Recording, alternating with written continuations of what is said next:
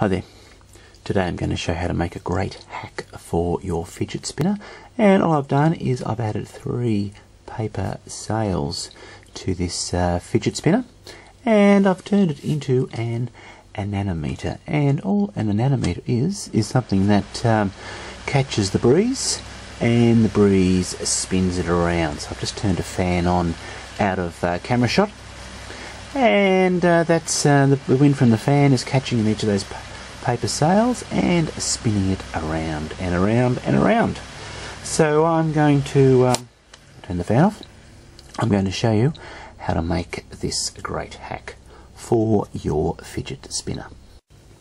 Okay, so to make this hack for your fidget spinner, obviously you'll need a fidget spinner, and also I'm using 3 blobs of blue tack. And blue tack is the stuff that you stick on the wall, and it holds your posters to the wall. It's sort of sticky and good for holding paper together. I think it's also called something like poster putty in other countries of the world. So I'll list, there's probably a number of different trade names for that sort of stuff, so I'll list those in the details section below. And all we need is 3 sails out of, say, a piece of paper to cut out your 3 sails. And each of the sails are 5 centimeters wide, which is about 2 inches, and they are, so I cut a piece out of one piece of paper. They're just under 10 centimeters long for each of those pieces, and which is about 4 inches. So what I'll do now is I'll get my scissors and I'll cut out those 3 sails for each of the 3 arms of the fidget spinner. And I'll try to cut that really carefully and make it nice and even. Then that's more likely that the fidget spinner will spin evenly. So yeah, so if you're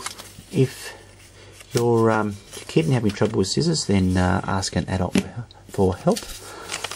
If you're having trouble with scissors, and be careful that you don't cut yourself when you're using the scissors.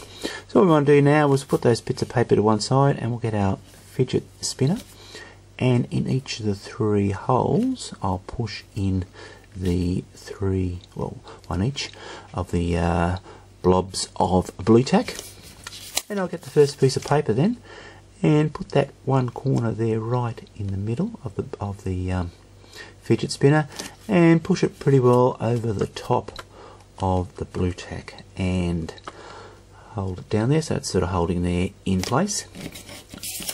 And get the next piece, put the corner there in the middle of the fidget spinner and push, put it over the bit of blue tack and push it down so the blue tack's holding it nice and firmly.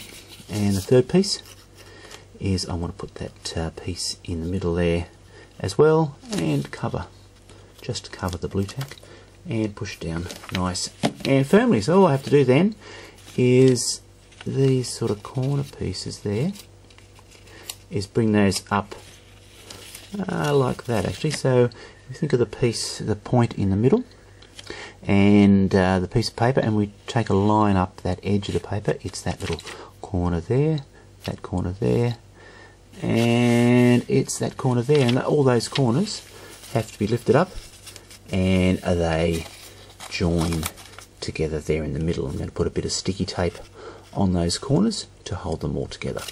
Okay, so I'll do that again. That middle point of the fidget spinner, up along that line and grab that edge of the paper, and the second edge, and I'll hold that together with my fingers, and I'll get a little bit of sticky tape, which is out of camera shot, and just sort of put that over half of it, sort of holding those 2 together, and get the third piece of paper from the middle there, run up to the edge, it's that piece there like that, and push that into the middle. So if you spin it around, you can see that all the 3 sails are all going in the same direction. So when the wind spins around, it'll catch it, and catch the sails like that. So okay, what we'll do is we'll push this over to one side in front of the fan. I'll switch the fan on, and there we go.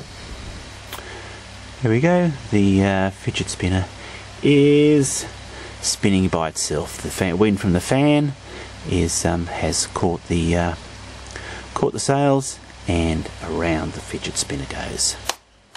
So there we go. I hope you've enjoyed this video. Thanks for watching. Bye for now.